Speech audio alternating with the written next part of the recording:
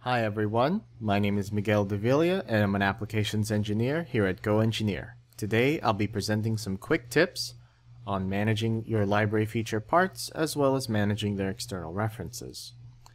To start with, let's take a look at this sample part that I have right here. As I frequently tell my students in the SOLIDWORKS classes I teach here at Go, library features are the easiest thing in the world to make. Making them user-friendly, on the other hand, is quite a bit more work. So, with that in mind, let's take a look at this example. Here, I have the male portion of a 2-point 3D printable connecting feature that I want to be able to simply drag and drop onto any given face of my model. The design intent is as follows. I want to be able to simply find the library feature in my design library and just drag and drop it onto the face where I want it to go, and I expect it to center itself along the bottom edge of that face, just like this. Now, in order to get this library feature to this point, I had to make several key design choices. Let's go ahead and take a look at a bad example. This was made using some very traditional modeling practices without keeping those considerations I mentioned in mind. You simply drag and drop it onto this face and hold on. The preview doesn't look quite right. It seems to want to live on that face. Not only that, it is asking for not one, but 4 separate additional references in order to position itself. Going through the motions, it looks like I'll actually need to select the bottom of my part right here, then select the edge, and then a midpoint along this edge. Good thing I have a sketch point here in this model right here. Let me just go ahead and show it. And I'll go ahead, select sketch point right here, grab that sketch point, and for some reason I have to select the side face now, okay, as well as this side edge. As you can see, the end result is virtually the same thing, yet it took drastically more steps to accomplish. What I'm going to cover in this video is how do I get this experience over here on the right to be as smooth and as easy as possible, as you can see here on the left. And we'll discuss along the way a few key things to keep in mind when you're designing a library feature. Now let's examine what makes this library feature so bad. So, just like any other library feature, up here in the upper left-hand corner is the References folder. This is a collection of everything that SOLIDWORKS has detected is an external reference that needs to be reselected when bringing in this library feature into another part. We have a plane, this edge, this sketch point, this face, and this edge right here. Let's go through the features to figure out where each of these references comes from. Just like any other library feature, we start out with a dummy solid. As you can see, it has no L on it, meaning that it's not brought in as part of that import. Examining the first extrusion, we can see that sketch 2, this sketch right here, is drawn on the bottom face of this dummy solid, meaning that this effectively determines our placement plane, seen right here. So, what about the edge and sketch point? Well, taking a look at the contents of the sketch itself, we can see that it's a perfectly average sketch with relations and dimensions. Specifically, we have a coincident relation between the origin of the model itself and one of the vertices of the profile to position it centered along the origin. And we also have another coincident relation right here at this vertex, which connects the profile to the edge of the model itself. Because of those two relations, we now have a situation where we require this edge and this point in order to fully position the model. If you're curious about finding which of your relations are external references or qualify as external references, the display delete relations command, as seen right here, has an option to filter out external references, which you can now take a look right here and here. What about this face and this edge? That is the result of this cut extrude, which gives us that angled face in the end. As we can see, just like before, the sketch plane for this triangular sketch is hosted on this face, meaning that we need that. And also, in terms of the sketch itself, the profile is connected on its left-hand edge to this vertex and that edge of the model itself. But an important thing to keep in mind is that not all relations and dimensions are in fact external. As you can see, this 55 degrees as well as this coincident and this coincident right here are two edges of the model as well as sketch entities that are inside of the sketch already, as well as part of the library features that we'll be importing into our other model. So it's not that you don't need relations and dimensions, it's that you need to be careful about what you are dimensioning and adding sketch relations to. As long as they're entities that are part of the overall library feature import, then you are perfectly fine. It's just that SOLIDWORKS makes it extremely easy to accidentally make relations to external geometry without you even realizing it. Now, let's quickly take a look at the proper way to do this so that we don't have to select these three references. Now let's look at designing that same library feature, but good this time. Just like before, we're starting out with a simple dummy solid, like we see right here in front of us.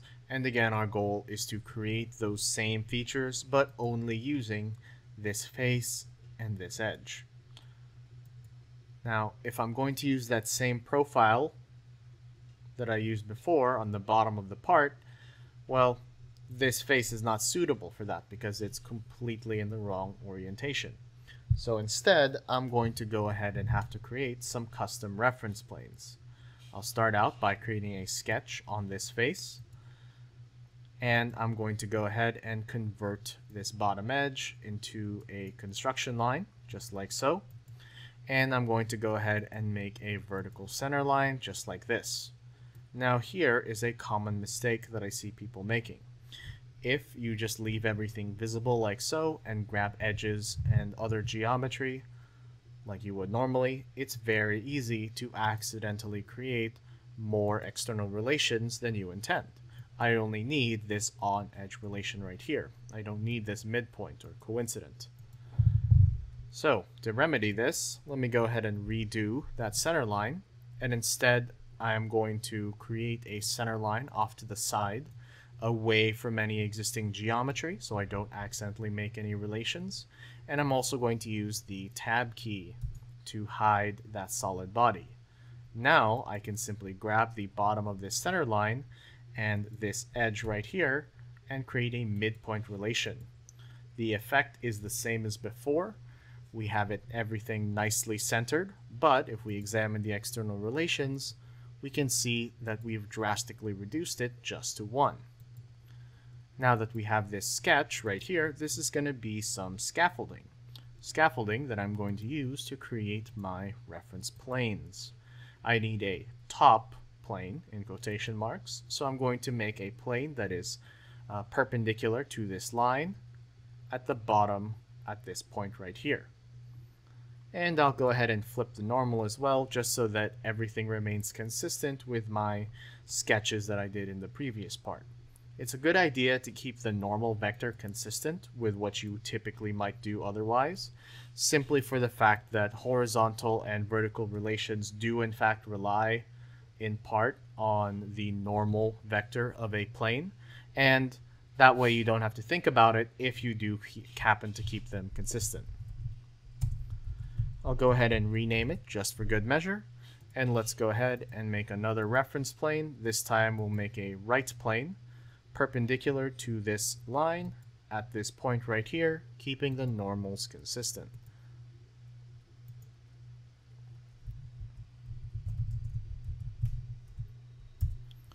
Now we're able to begin sketching.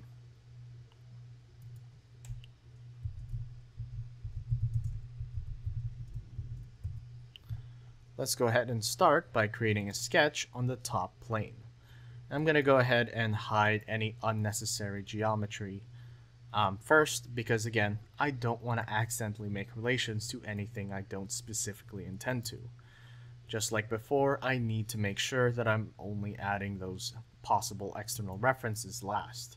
So I'll go ahead and draw my profile out away from any pieces of my model, just so that I don't accidentally make any relations. Now that my profile is almost complete, all I need to do now is find a way to center it at the origin aligned with my initial sketch. So just like before, we're going to rely on that midpoint relation. This relation between this vertex right here and this converted edge. Now all we need to do is finish adding any and all dimensions that we want. And there we go. Now this profile is complete. That all being said, let's go ahead and work on the rest of the model. Now that this sketch is complete, all we need to do is unhide our solid body and turn this into a regular extruded feature at the height that we would like it to be, and merging it with the original. Now, we need to get that angled face, and rather than using a fillet or the draft angle command, I'm just going to do it with a cut like we did before, but this time being a lot more careful. Again, best practices are to show only the geometry that you intend to use and hide everything else. I'm going to go ahead and hide this body again and start a sketch on my quotation marks right plane. So as not to accidentally make any references, I'm going to go ahead and draw my cutout profile off to the side, adding in any and all dimensions that I intended to have.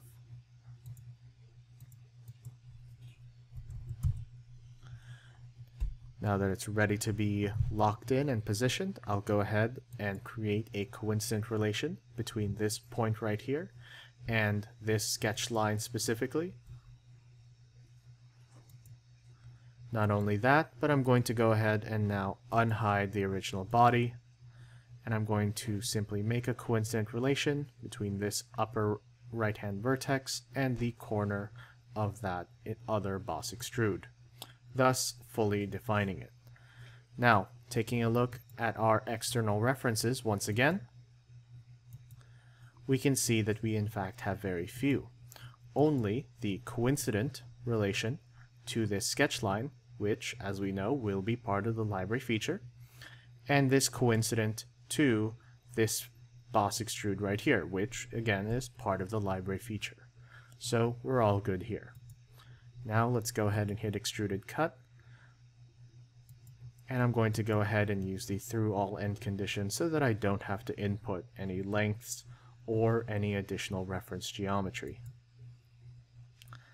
Now that that feature is complete, our library feature is ready to be exported. Let's go ahead and hide any unnecessary geometry just to be tidy. And a fast way of adding a library feature part to your library is to hit the design library icon, go ahead and select the folder you would like to put it in, and hitting the add to library button right here. I'll go ahead and select it. Now all I need to do under items to add is select all the features that I intend to add. By selecting the sketch, both planes, and both features, I'm grabbing everything that I need to create this feature. And the only features, or rather geometry, that these 5 need to create themselves are the initial placement face, this one right here, and the bottom edge of that face. Now you can choose whatever name you would like, as well as any additional new location. Just make sure under file type right here that it says library feature part down here in the bottom left hand corner.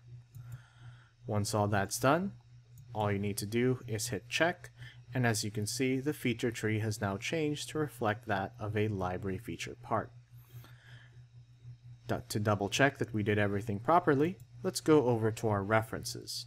And now, as we can see, we only need that placement plane and that edge. Additionally, for additional configurability, you can rename your dimensions, as you can create locating and internal dimensions to help position and change the size of various features within the part. And also you can generate configurations other than the default, so that the user will only have to select from a preset number of sizes for that given library feature. Now let's go ahead and test this into action.